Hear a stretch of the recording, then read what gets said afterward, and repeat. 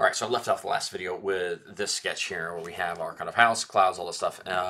This is a single sketch. What I need to do is break this down into four smaller sketches. Each one of these things is going to be done out of a different piece of wood. So I'm going to look at, I want to make things that are all going to be the same type of wood all on one sketch, and then other stuff on a different sketch. So I think what I need to do is figure out here kind of what colors I want to do.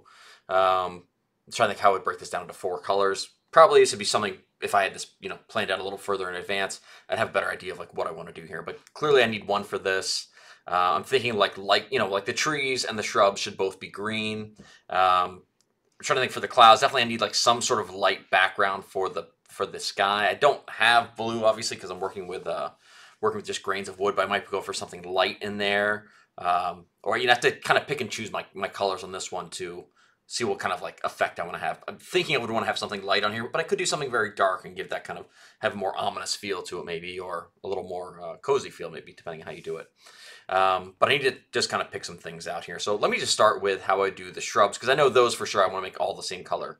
I might also do something like, maybe I'm going to make the door, the shrubs, and the top of the tree all out of the same type of wood. So I'm in the sketch already. I need to finish that sketch.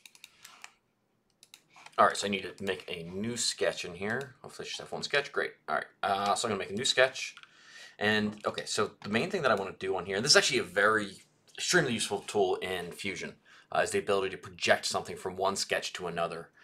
Typically we want to do this, I'll use this when I'm building something if I want to reference one point in one sketch to another. Like if I'm building something that's three-dimensional, so I might want to I might want to reference like a line that was in the top view sketch. I want to reference that in the front view sketch, and I don't want to have to recreate it. I want to have the same reference line for both.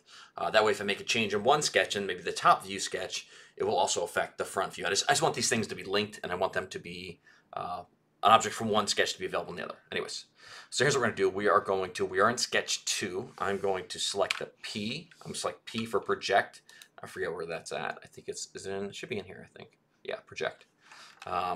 But shortcut is just P. And then I'm going to select the geometries that we want to include. We can select, I want to select all the, I want to do the trees on this one. I can select all these little bits of the tree. I could do one at a time, but if I double click, it'll do its best to try and fill in the gap for me. So I want to do that. I want to get this.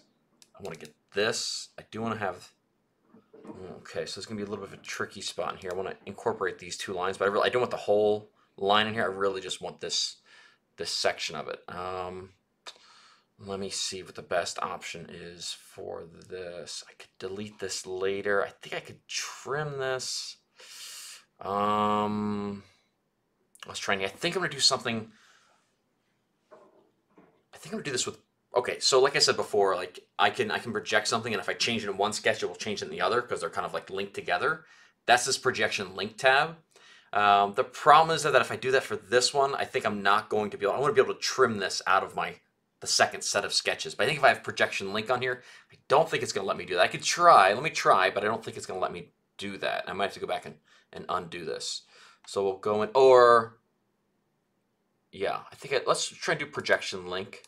And then if I look at just this sketch, I'm going to see I only have these shrubs in here, and then these additional lines. I want to see, I think if I hit T on here, it's not going to let me cut these things because they are kind of connected to, previous, it's connected to the other drawings. You can't cut it from this drawing because it's in both. Let's see. Yeah, interesting. So let's see. I don't want to see I think you can actually, yeah, in here, I think this is the constraint. This is telling me that it's a projection.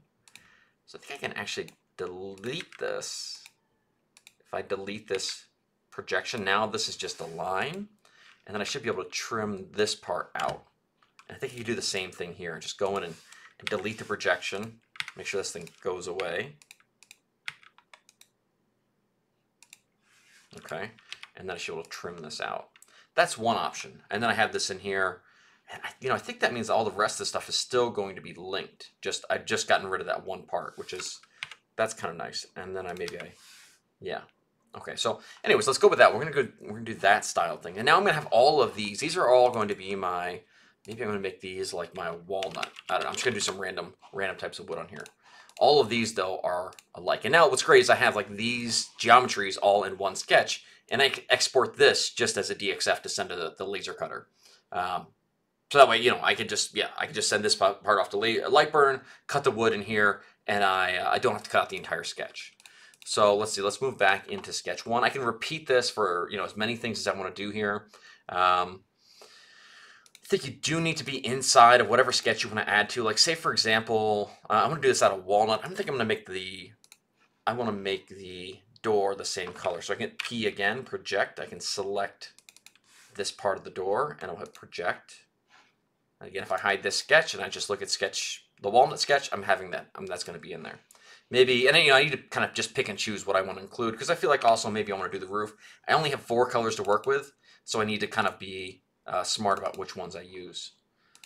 You know, maybe I make all these things, and then I can see about some of these other colors in here. Like, I have a few more to work with. Could also maybe leave some blank, but yeah.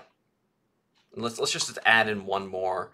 I'm gonna do, let's say, I don't know. Maybe I want to make. I don't know. I'm not gonna overthink this. I'm just gonna go to like finish sketch. I'm gonna make one more sketch. This is like a demo, and I think I'm gonna do. I'm just gonna do all the clouds, just as kind of like a random choice. I'm gonna select all the clouds, and I'm gonna select, I think, like the windows. Maybe I want to do all the windows. I don't know. So some of these pieces I'll probably like, I can add these all to here. Now I can undo projection link on here, and that means that it's just going to kind of make a copy of the sketches from 1 and move them into into this sketch 3. They won't be linked, so if I make any changes in the previous diagram or the previous sketch, it's not going to affect the projected things, which doesn't seem like a big deal, but like, it really is if you start to mess with the original sketch. If they're not linked and you mess with the original sketch, then suddenly all your parts are not going to fit together like nicely and cleanly. So you really need to make sure, if you're going to project them without the link, you need to make sure that your initial design is like finalized. You're not going to do any little adjustments, because any little adjustments are going to cause your wood pieces to no longer fit together to make one kind of full image. They'll just kind of be a little bit off, and then that's a whole other headache we have to deal with. So only do projection, only take off projection link if you're very confident that I'm not going to change the main one, because if you have to change the main sketch more, it's just a real headache. I think it might be a better option to leave projection link on, and then we can go into our sketch and just take off the stuff like this one. I think I should be able to find the projection. Undo this. I think I should be able to delete this. Delete that this is a projection. Looks like there's a couple things there. I don't know why it takes so long. Must be like, that must be showing projection for all these different little parts or something. I don't know. Like maybe that's, anyways we'll go into too much detail. Let's hit T there. Okay. But what's good about this, the way that doing this way, like these still are projected. So if I change these in the original design, like if I go into here and I say, I really want my sketch, I don't like this so much, I want my sketch to be a little bit longer. Like that's going to get reflected in this, in sketch 3.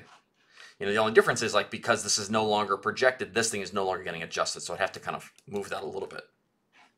So those are the, yeah, I mean, so that's how you're going to use projection in there. And those are the, you know, using projection, not using projection, there are some trade-offs of including it or not including it. I wonder if I could have done this better, maybe in the original diagram. If I go back to this, maybe if I even, like, I wonder if I could have done this in a better way. Like if I go into my sketch, let's just go back in time.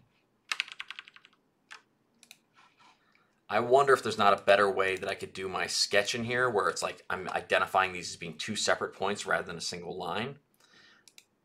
Or if I can just grab this single piece. I haven't found a great way of doing this, but maybe there is some way of just grabbing a single part of this, hitting P. I really don't want that whole line. Anyways, I won't go into too much more detail on that, but I think hopefully that's a good introduction to how to use projection and why it's useful. And then eventually, at the end of this, I should have, you know, I should have a total of 5 sketches. 1 sketch contains the entire thing, and then the 4 other sub sketches just contain a small section of the overall project. There you go.